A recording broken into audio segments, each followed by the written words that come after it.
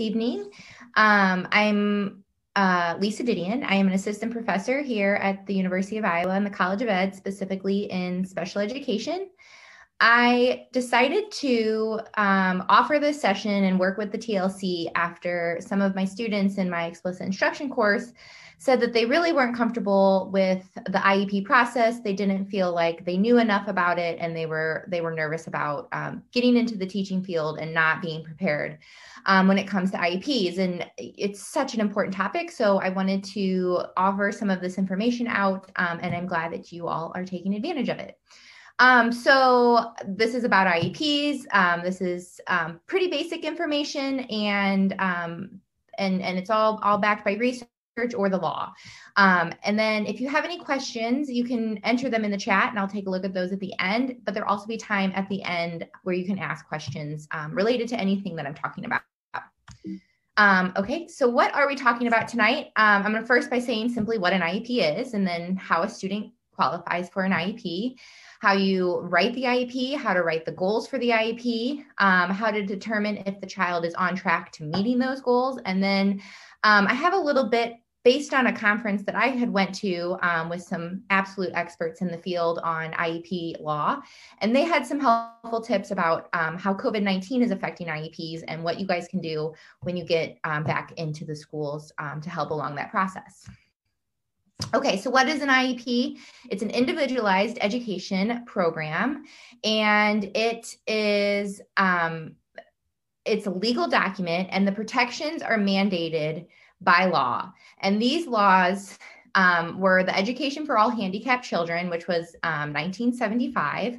And later it was amended several times. It was renamed the Individuals with Disabilities Act or Individuals with Disabilities Improvement Act. So you'll hear it as IDEA or IDEIA. And that was in 2004. And so what these laws protect is that every student receives a free and appropriate public education.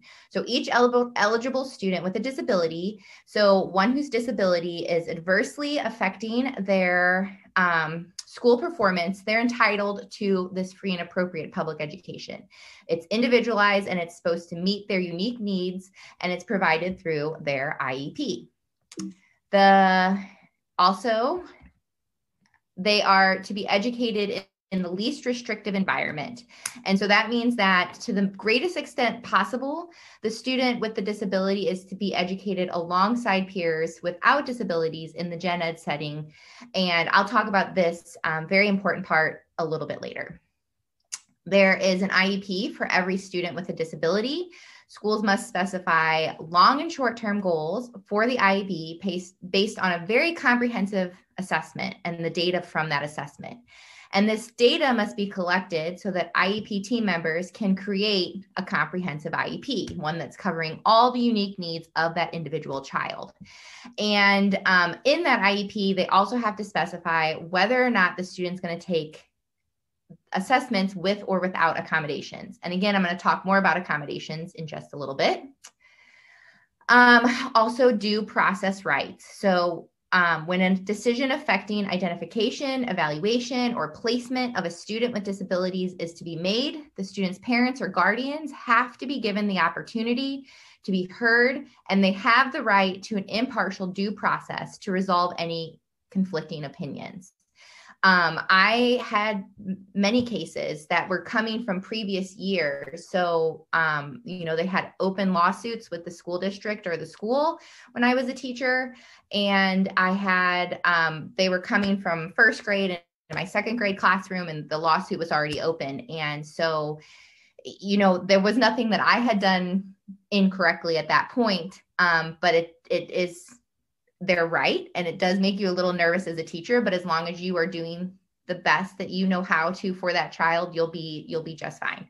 But the parents do have the right to question anything or have any disagreements with the IEP or how their child is being educated.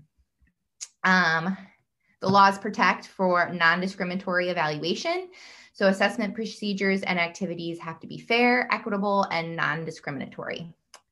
And then finally, parental participation. So not only do the parents have the due process rights, they are part of the team.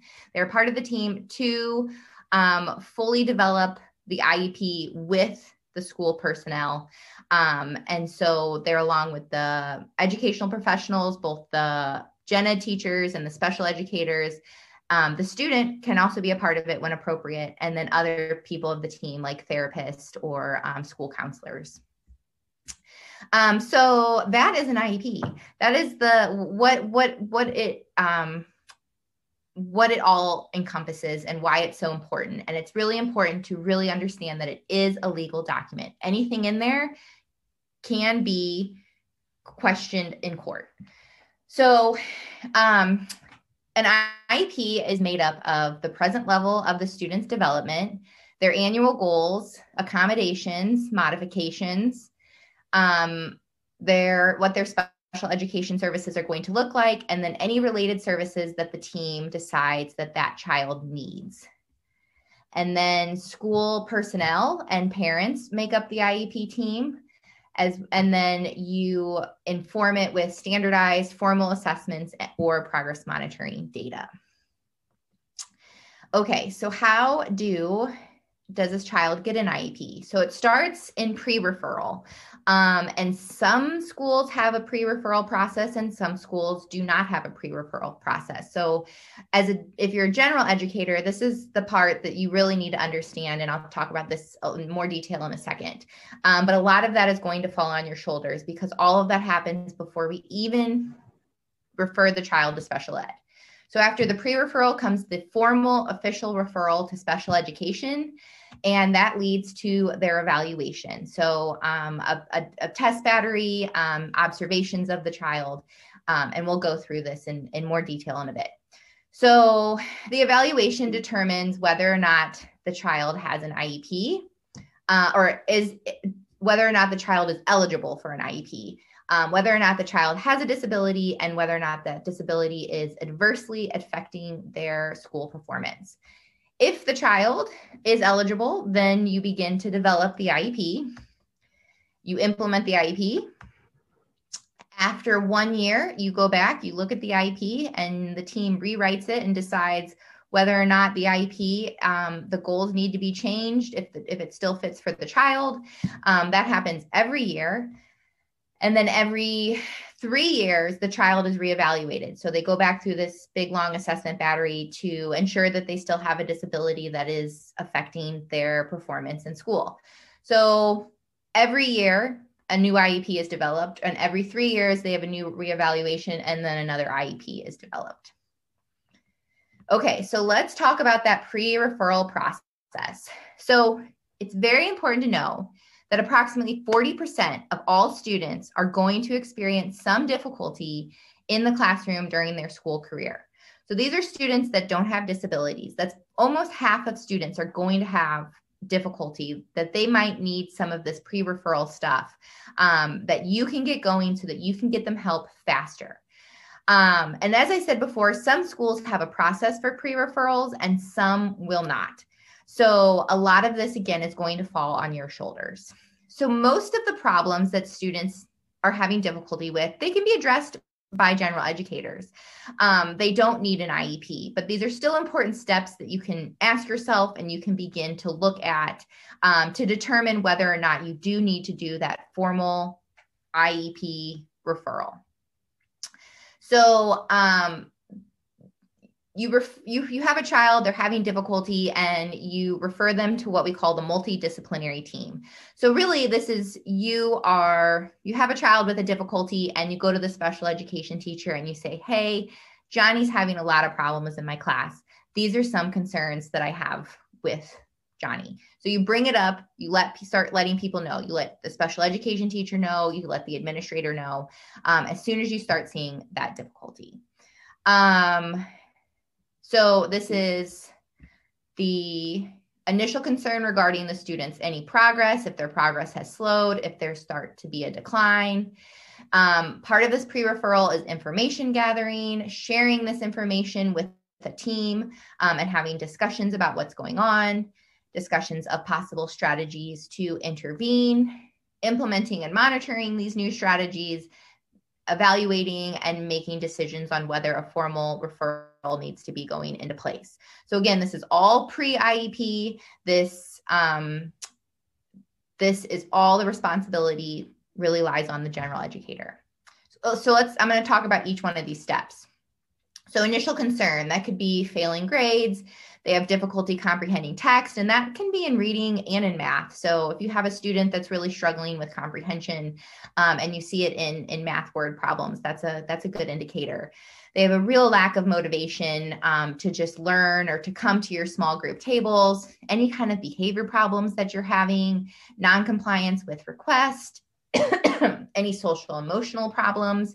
If there's a major life change, that can cause a lot of difficulties for a student, or if they have an illness or they've been in an accident. So any of these things would catch your attention. And then for the information gathering, so this is when you start collecting and document all of the things you've done to try and help this student. So this is what you're doing in the classroom, how you're instructing, what strategies you're using, what materials you've tried. So, you know, this is where that differentiation comes in, and you've got your whole class, you're doing your whole group, but you have a student that's struggling, and good teachers are pulling that student and trying other strategies to see how they can help that student be successful. So all those great things that you're doing with that student, keep a list, document what is going on. You want to have data on the student's skill level, any background knowledges or experiences they may have, and then all your classroom behavior management techniques. And so if you are already collecting data on your students, you already know their skill level and background knowledge, you are going to save this child time and get them to an IEP faster and get them the support that both of you need, because it's also hard on you if you have a student that's really struggling and you're trying all these different strategies and nothing's working. So if you're doing these things and you just make a habit of documenting this kind of information on your students that struggle, you're going to save yourself and this student a lot of stress. Okay, so you've got all the information. And so you take this to the team, you take this to the special education teacher, and hopefully your special education teacher is helping you out to get the team together and bring in the parties that need to be there before the formal referral. And so these are the concerns that initially made you think that this child might be eligible for special ed. But we also want to talk about their strengths because strengths can really help in teaching children and focusing on their strengths and using their strengths to support their weaknesses. So you also want to, make sure that you know that as well, and you're not just looking at the doom and gloom of the situation. You want to have kind of a reference of where this student is compared to peers in their classroom. The setting or the situation where the concern is, because sometimes it might just be a morning thing that you have with a child. It might just be in your reading class.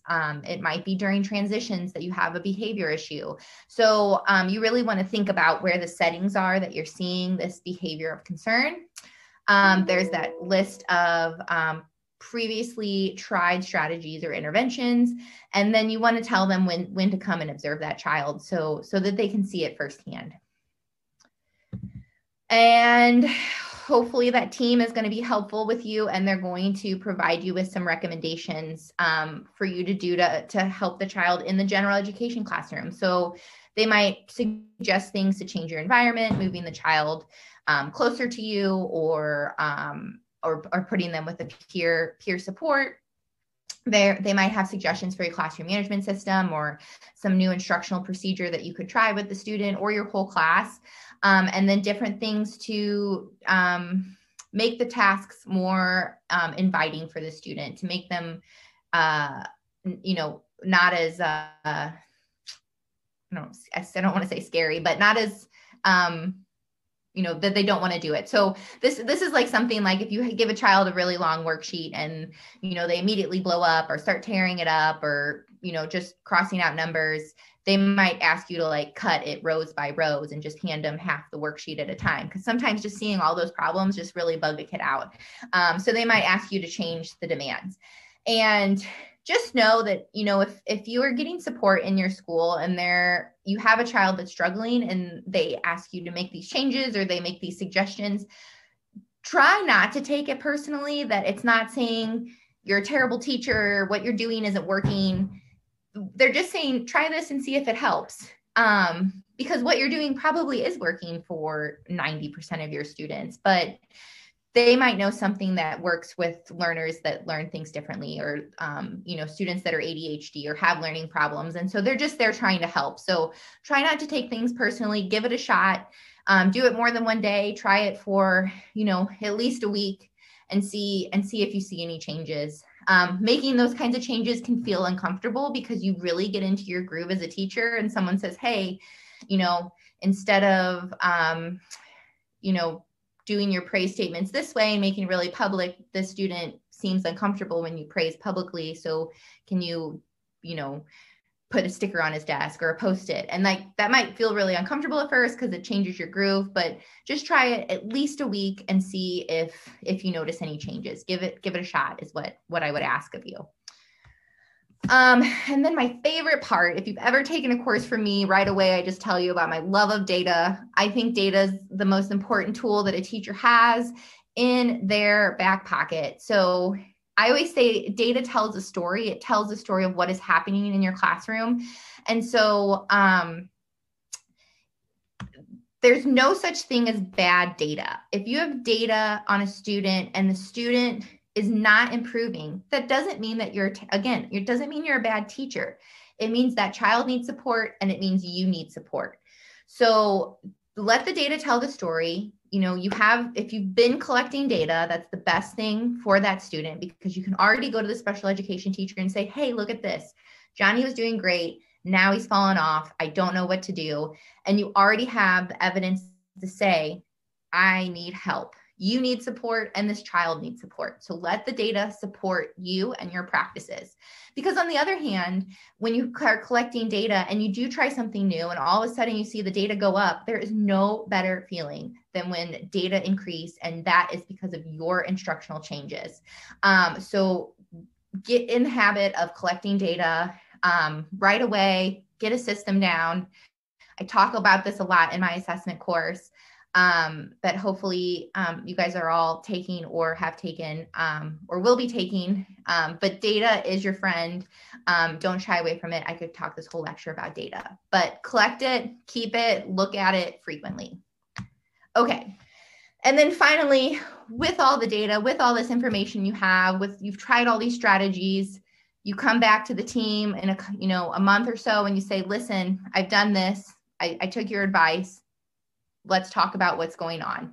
So you ask these questions. Is the student now making progress? Can you fade some of these supports? So maybe the student's starting to make progress, but the things that you're doing in their classroom to get that progress is above and beyond what you can do to support that child.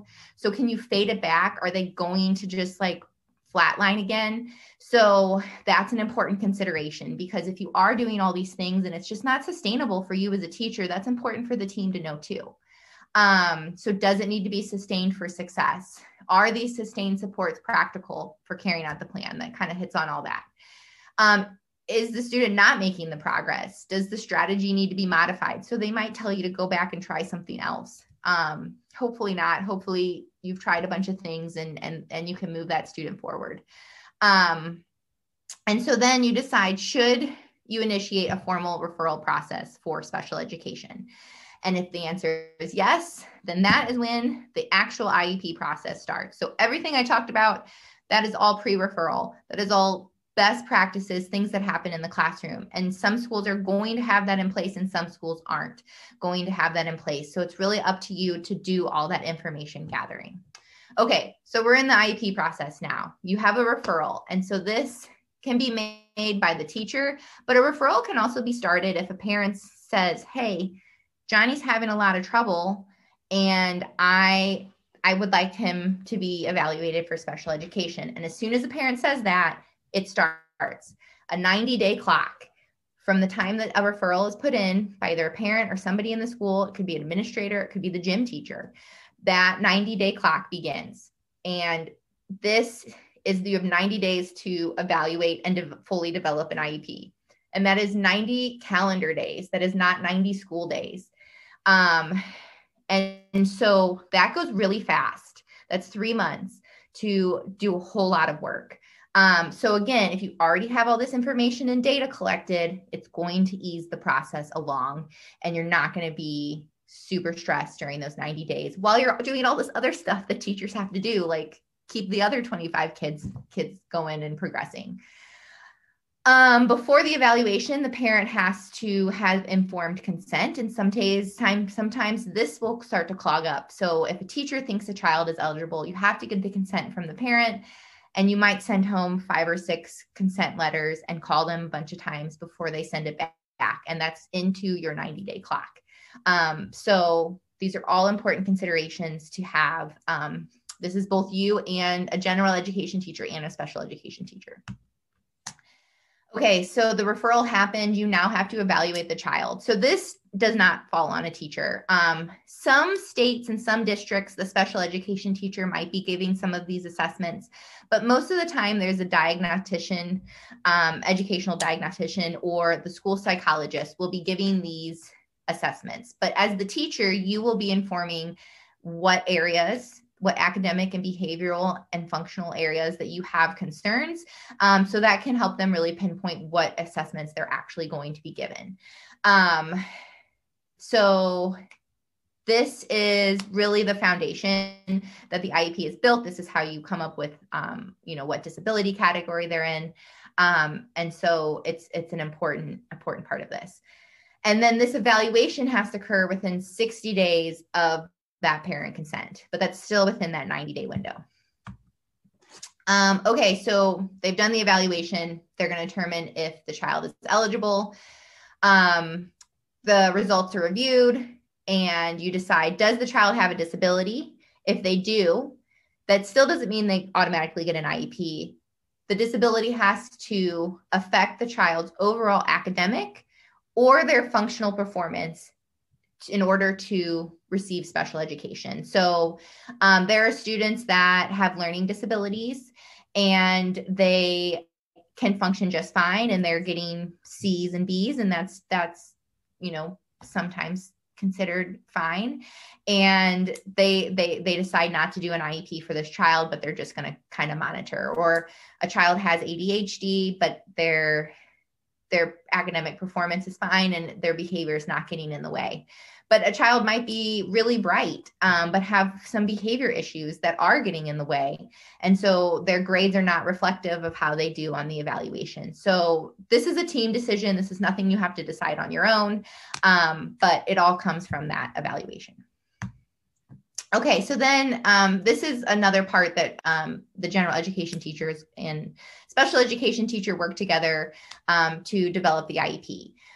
Most of the time, that special education teacher is writing the IEP, the majority of it, with help from therapists and counselors and other people that are going to have goals on that. So a lot of this responsibility is going to fall on the special education teacher in the development, but that doesn't mean that the general ed teacher can't be a part of it, and they should be a part of it, especially when it's informing the special education teacher on strategies that they've already tried that haven't worked or that have worked, and contributing that data that they're already collecting in their classroom.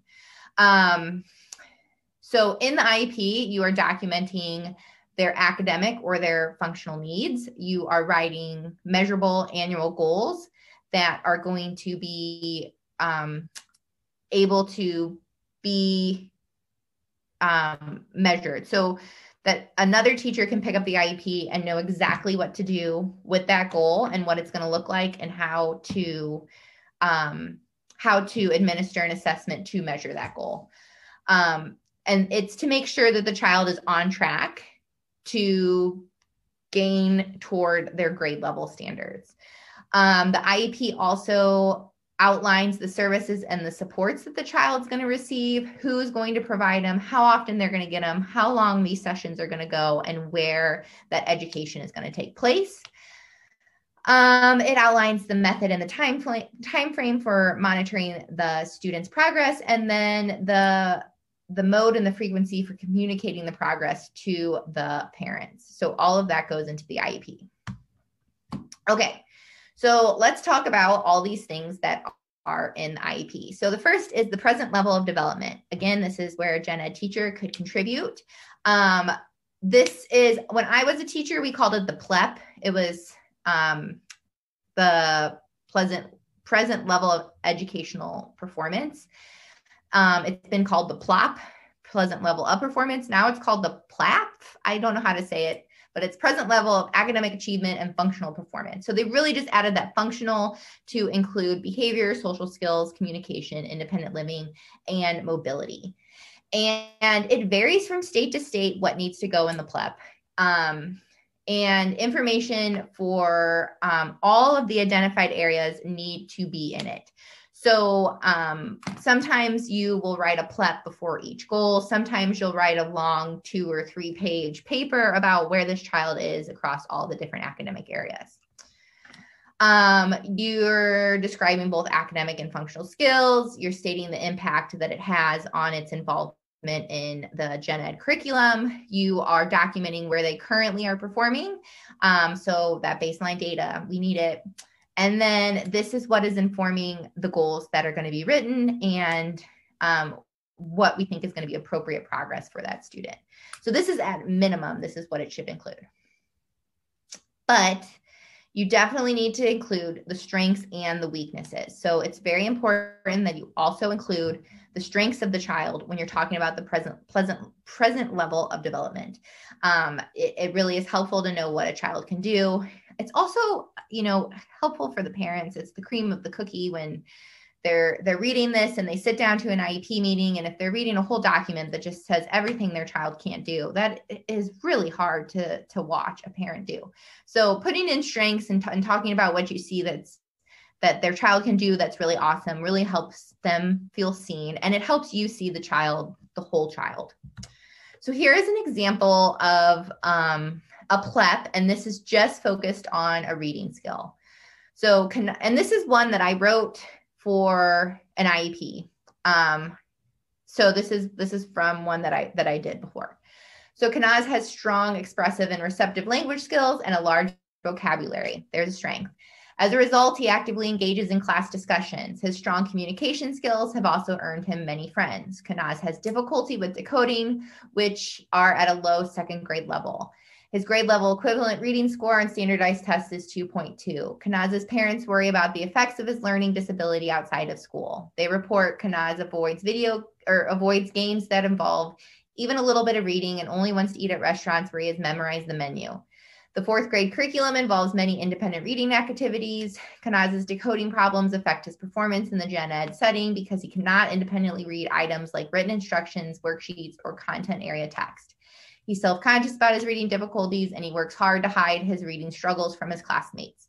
Kanaz is currently reading 54 words correct per minute on a 2nd grade reading probe, which is slightly higher than the 2nd grade fall benchmark of 50 words per minute. The 4th grade fall benchmark is 95 words per minute on a 4th grade reading probe. So you can really see there, this is setting up for an oral reading fluency goal. You can see that he's reading on a 2nd grade level, a little higher than their benchmark, but he needs to be reading on a 4th grade level at 95 words per minute. So that is leading up into an annual goal. And this is, again, something I talk about in my assessment course, but it's just very important. You can write goals for any student, not just in an IEP, and this is the recommended way to do that. So your annual goals tell you the time, the learner, the behavior you're targeting, the level that they need to be tested at, the content area they need to be tested, what material, so like what curriculum you're using, and the criteria, how you know they've met the goal. Here's the example. In 1 year, Kanaz will read aloud a 4th grade, reading is content, passage from Dibbles or CBM progress monitoring material. So I'm very clear on exactly what curriculum, what program I'm using at 75 words in 1 minute with at least 90% accuracy. So I say how many words he needs to, so he's at 54, we need to get him at 75. This is a realistic goal. So this is a gain of 0.8 words over 25 school weeks. And so there are standards for how to write a realistic or an ambitious goal. You can find this on the IRIS website that is at the bottom of this PowerPoint that I keep saying. The IRIS Resource Center with Vanderbilt University has wonderful, wonderful, wonderful resources. Any really question that you have in the classroom on how to do a strategy, they have great tutorials and great materials there. So they have place where you can see the ways to do a realistic or ambitious goals. But again, if you're in my assessment course or have ever taken it, it's a big part of that course. And I provide that text for you. But you can see here that it's very clear. A teacher could pick this up and say, okay, I need a DIBELS or CBM passage, and this child has 1 minute. They need to read 75 words and 90% accuracy. Okay. But do use this formula on the side to write your goals. This is the most clear way so that you can help out the next teacher, because an IEP doesn't start. It would be a beautiful, easy world if it started in September and it ended every May, and then every September you had a new one go. Nope. You have the child in September, you start the pre-referral process, October, November, December. The referral process starts December, January. You get the IEP in February. So the goals go from February to the following February. So then you're writing maybe 1 or 2 goals that you have to monitor. But then that next year teacher, the 5th grade teacher, is going to pick that up and they have to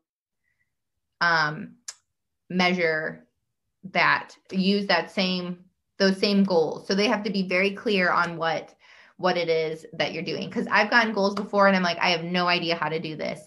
And then you get, that is on you. And if the parents use those due process rights and you can't show evidence that the child is going toward this goal, especially if it's a bad written goal, that is going to come back on you. So it's very important that these goals are really clear, and not only do that for yourself, but do it for the teacher next year. The other important thing about this is if you make your goals too easy, then you have to rewrite them. If the child passes them in the middle of the year, you have to get the whole team together and you have to write a new goal and new benchmarks. If you make it too hard and no way the child's going to get the goal by the end of the year, you have to get the team back together and write a new goal. So it's really important, again, that you have this data and you know where this child can go. This is extremely hard for a special education teacher that is writing a brand new IEP for a child that they may have never really met. They've never instructed. They've only ever given these eligibility things to them. So that's, again, general education teacher, be a good friend to your colleagues and have some data and strategies that you've tried so that they can really pinpoint these goals and you can give them the feedback and say, yep, I think this goal is doable. Okay. So then you move into accommodations and modifications. This is also part of the IEP.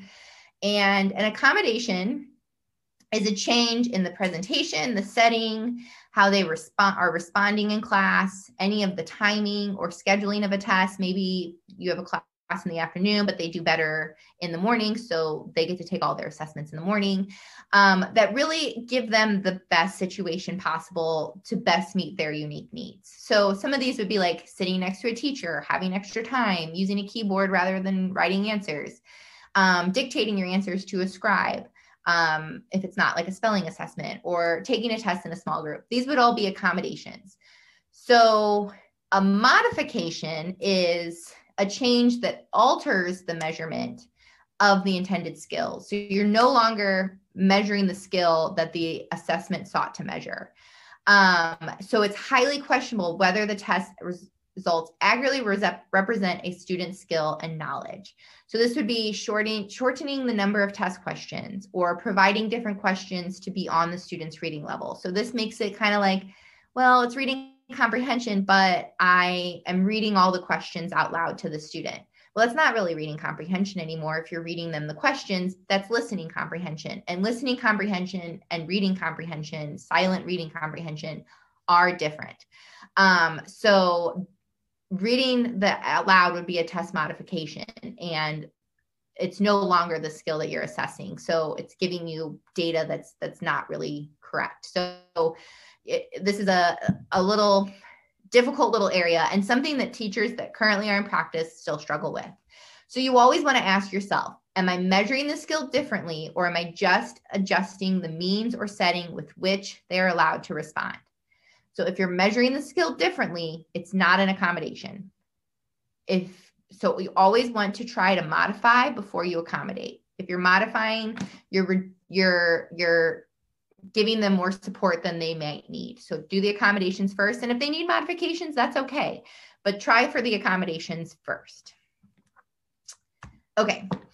Types of testing accommodations. I'm going to spend time on the accommodations because, again, this is where we want to try and focus our supports if we can. Modifications are more for students that are going to really need this material to look different. So the presentation. So if you're using any kind of visual equipment, so sometimes teachers will do like a yellow background with black print instead of white on black because it's a little easier for students to see the writing on yellow instead of on white. That's okay. That's an accommodation. If you have large print, if you're using an amplifier for the audio, if they have markers so they can keep their place, if you read the directions aloud, that's fine. If you're using sign language or you are marking the directions are getting highlighted so they read the directions, those are all fine. Response. So if a student has to bubble in answers, somebody else can bubble in the answers for the student. That's an accommodation. You for test things that they're not like being tested on their spelling or their numbers. Like if they have to answer computation problems in math, somebody can scribe the numbers for them as long as they're not being scored on whether or not the numbers are written correctly. But if they can do all the comprehensions and you're just telling the person, or maybe it's a behavior thing that they just like go nuts when they have to use a pencil, because I've had kids that do that, if you can just scribe for them and they can show you that they can do the skill, those are fine. If they can record their responses into an audio tape or use a computer or any kind of template, anything like that for responding. And then the setting, taking the test alone, taking it in a small group, taking it at home with supervision, using adaptive furniture or special lighting. Those are all things that you can do. And then again, timing and scheduling, they can take breaks, have that flexible schedule and extra time. Okay, we are still talking about, we're just talking about developing the IEP. Now we are moving into implementing the IEP. So the team made this IEP, they met, everybody agreed, this is a fantastic IEP. We're gonna sign off on it, let's go. So now you have to implement it. And so again, this falls on both the gen ed and a special education teacher. So in the IEP, it's determined what the special education services are going to look like. So these are the services that are individually decided and how to address these needs with the students in all of these different areas. And it's providing them the more intensive and individualized instruction that is above and beyond what is being typically provided in a special education classroom. And so this is where least restrictive environment comes into. So this refers to the setting where a child with a disability can receive an appropriate education designed to meet his or her educational needs alongside peers without disabilities to the maximum extent appropriate. So how much of their school day can they spend in general education and still be successful? That's where you want the child to be. We don't want to pull students out if they don't need to be pulled out. If they don't need to be in the resource room, then we want to make sure they're with their general education peers as much as possible. And this is a really critical part in how the services are going to be provided. This is also a part that due process really can come in, when parents aren't happy with how much their child is pulled out, and maybe they're getting pulled out into special education and they start missing assemblies and things like that, or special parties in the classroom. And that sometimes can spark a whole due process case because the parents are not happy because their child is not included in these, special bonding experiences with their peers. So it's really important that we try and make sure that children that do have IEPs are included as much as possible. So the students should not be removed from the classroom unless their learning cannot be achieved without some of these supplemental supports and services. So this might mean that a special education teacher is being pushed into a gen ed classroom. And sometimes those partnerships can work really well. In an ideal world, all of those partnerships would work really well, but sometimes they don't. So if you have an opportunity to do some co-teaching with a special education teacher, I ask that you are open-minded and bring them in and work together as a team. I was an inclusive teacher. I had a co-teaching classroom where I was there all day, and half the students had IEPs and half did not. I always call this an arranged marriage. The gen ed teacher and I, we were not besties, but we got the job done. We had different belief systems on classroom management, but there was a lot of compromising to go on. And we really did I think we did a good job at the end of the day, even though there were big differences in the way that we taught. We worked together to best meet the needs of our students. So go in with an open mind, have your safe people that you can vent to if you're having trouble, but continue to be an open mind because it's for the students. And give a little and take a little when it comes to those relationships. Okay.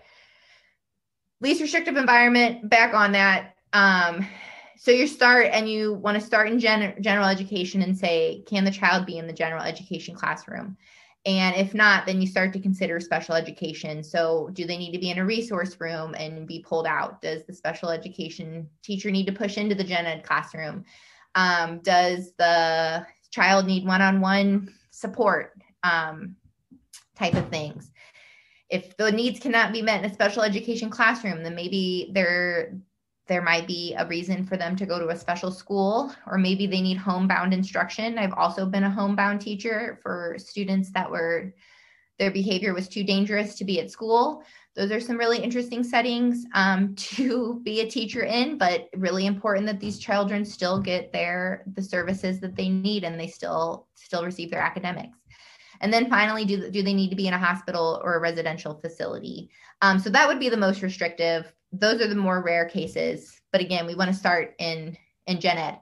And these placement options, these are fluid. So a student might receive some services in one setting and other services in another. And we're talking about least restrictive environment. We're talking the entire school day. So in the IEP, there's actual minutes where every minute of the child's day is accounted for. So you'll hear like, oh, Johnny's in gen ed 80% of the time.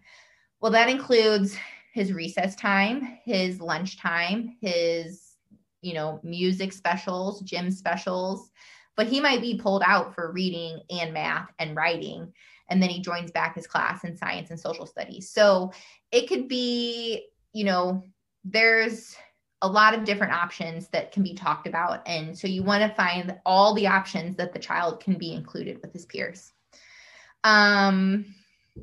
Again, they're fluid because they might change over time. Johnny might start out with a push-in teacher, but then need more support later on. Or maybe he has a lot of support. He's being really successful. So the decision's made for him to have more push-in support in the gen ed classroom. And then these decisions for least restrictive environment, a big no-no that sometimes sadly is seen is that these decisions are made by their disability category, and that is absolutely not correct or not the law. They're individualized. So just because a student has a behavior disorder does not mean they have to go to a behavior classroom. Each individual child, this decision needs to be made for that individual child. If you ever see anything like that, do not be afraid to stand up for that child and say something. Okay, so then you also have related services. So the IEP team decides whether or not they need extra things like, do you need to consider transportation or counseling, speech language, OT, PT, social work, or anything with the nurse. Sometimes the nurse needs to be on the IEP because they're taking medicine at school, and that needs to be included as well, because that counts for minutes of the day that they're out of the classroom. How are they going to get there? When are they getting back? All of that needs to be accounted for. If they're getting some of these services like OT, PT, or speech, they're getting it one or more times for short periods of time, usually 15 to 30 minutes. You can have all these services, none of these services. Again, it's based on their individual needs and not the availability of the service. So if a child needs a school counselor, that child gets a school counselor, even if there's no school counselor on record for that school. And again, this is where due process will come in. If parents want a behavior therapist and there's no behavior therapist at the school, then they might start the due process if the school doesn't put in the IEP or they don't have the school doesn't budget. Anything that's written in that IEP by law has to be met. So if they say that they're going to get, a translator, then the school has to pay for a translator. So sometimes schools, even if a child needs it, sadly, they might push back and say, no, we don't think this child needs it because they don't have $50,000 to hire another personnel in the school or the district. And that's, again, where due process will come in. So it's very important. If the child needs it, the child needs it. So those are important decisions that need to be made by the whole team. Also, if a child doesn't need it, sometimes parents will push for these things and the child doesn't need it and the school has to stand up to the parent. So it goes both ways. So these litigations are no fun for anybody. So it's very important, again, that we have all this data. We're basing our decisions on data so we can say yes to the parents, they need this, or no, they don't need this, and this is why. And that's where we come into data, progress monitoring, the annual review. So this data is going on the whole time, but it's most important at the annual review that you can say whether or not the child has met the goal. States differ on this. Sometimes they have 3 benchmarks. Sometimes they have 4 that you have to document what the progress that they're making.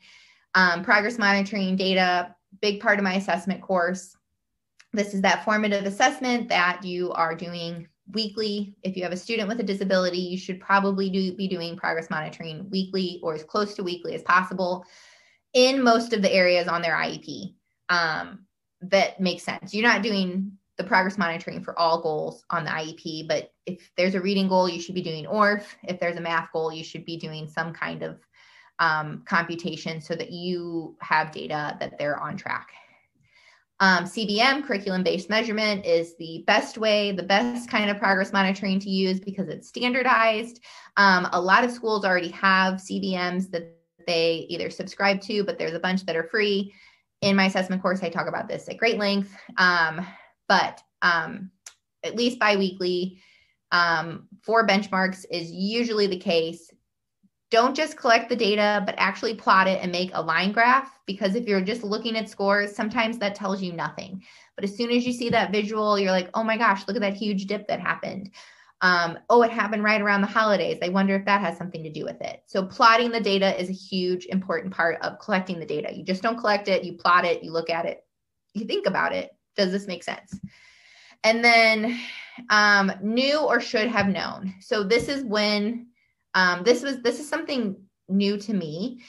When I had a recent conference and I got to listen to David Yateman and, I forget his first name, but it's Dr. Yell. And they are like the top law researchers and are on umpteen million litigations a year with the parents, advising parents or advising school districts. And what really comes down to it, when did you know or should have known this child was not making their goals? So that is why you have to have the data, is so that you should, when is it that you should have known that this child was struggling, or that you knew this child was struggling and didn't do anything? That is what the lawsuits come down to. So that should be a big light going off, like, okay, yeah, this data stuff sounds kind of important. Okay, so easy, quick little data, plot the average baseline data point, plot the goal based on those realistic or ambitious outcomes, draw a line from baseline to the goal. And you're collecting data and you're monitoring that trend line through their progress points. You're going to use the points below method, which if there's 3 points above, below, or on the trend line, you need to make a change. Or if they're above the trend line, you probably need to make a harder goal. If it's below, 3 points are below the trend line, then you need to make an easier goal. If it's on the trend line, you're good. You made a really great goal. or the slope method, you can look at the slope. Does the trend line match the slope of the graph? And you can do that in Excel. And I'm happy to talk to anybody about this. I can talk about data all the time. So just shoot me an email. Okay. So kind of closing up here, COVID-19 has greatly affected IEPs. Evaluations have been delayed for many students because teachers and school personnel have not been able to administer testing to students. Students and case managers really need to document all efforts that they're using to communicate with the parents. So during COVID, that would be a great suggestion. Hopefully, I'm hoping that we're at the end of this and things start clearing up. But if you are a part of any of this, that just documenting all your efforts to communicate with parents is going to be really helpful to show, that you're trying. Develop a system of communication, be really specific. If you don't write it down, it doesn't count. So if you say, if you called the parent 2 weeks ago and then you called them again the following Friday, but you're not writing this down, it doesn't count. So you have to write down, you have to keep a phone log, you have to keep an email log of how you're communicating with the parents. When we have in-person instruction returning and all systems are go, IEP teams are going to have to meet to really assess where the student is on track, because if many of you guys know that the students are sometimes not showing up to this virtual learning and things are a mess and students are going to be behind, and we all got to work together to get them back. So all these IEP teams are going to have to meet. There's going to be many, many revisions to ensure that schools are getting their free and appropriate public education. And so currently, to the best of the abilities, teachers should really be trying to provide these accommodations and services through learning, virtual learning, and teletherapy as much as possible. But doing the best that you can is all that we can really ask. Okay, so I just want to end on these things. I hope a lot of the points that I said are going to stick out to you. But just remember that this is a legal contract. So anything that's in there, you have to provide. So if there's something that the IEP team wrote and you don't like doing it, I'm sorry, you have to do it. If a parent finds out you're not doing it, that could be big trouble for you. So make sure when you get an IEP, if you have a student with an IEP, you read that IEP from front to back and you make sure you're doing all the things that are in it. That pre-referral process I talked about at the beginning is one of the most important parts that I just want to stress to teachers, because, I've had students that when I was in that co-teaching situation, they got into our classroom, they were in 4th grade and they did not know their letter sounds and they didn't have an IEP. And I just couldn't believe that they had gotten all the way through this school to 4th grade and had not gotten an IEP yet. And the teachers said that, I started it in the pre-referral in December last year, and they had to start the data in the December the year before. And then the school year ended and they never got to the formal referral part. And this had been happening in the 2nd grade year and his 3rd grade year. And then he got to us and he still didn't know anything. And it just breaks your heart. So if you're already doing all that pre-referral stuff all the time, then you are going to save that child from getting to 4th grade without knowing their letters. So if you can do it, if you can keep these practices of documenting and communicating and collecting that data, then you are going to save that time.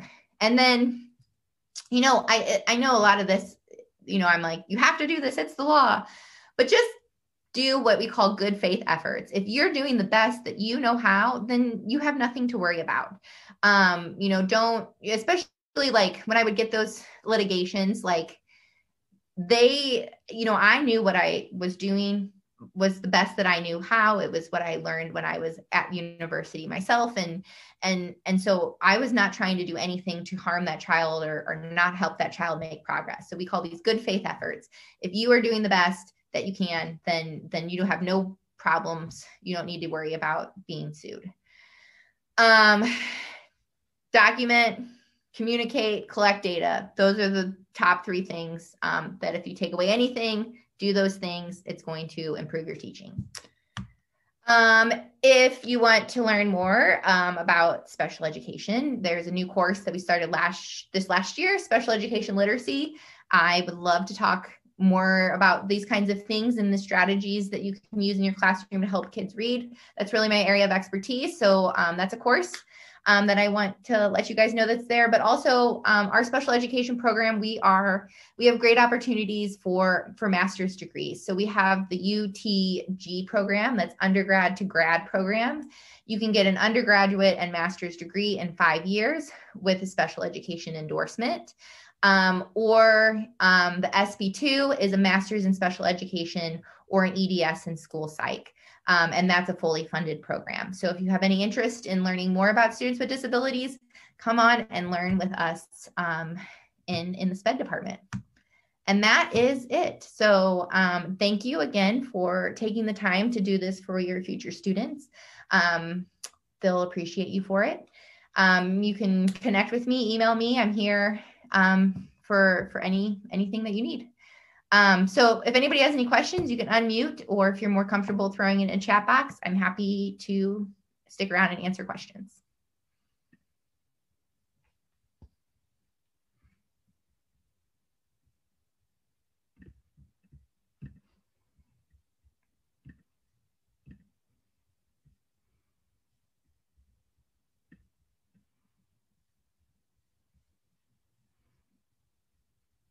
Okay, well, thanks, everyone. And I again appreciate it, and have a great evening.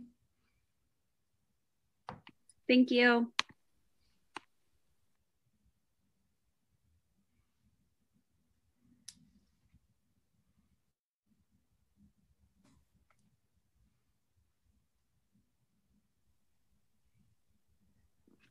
All right. Thank you so much, Lisa. Yeah. We'll see you around. Okay. All right. Take care. Bye. Bye-bye.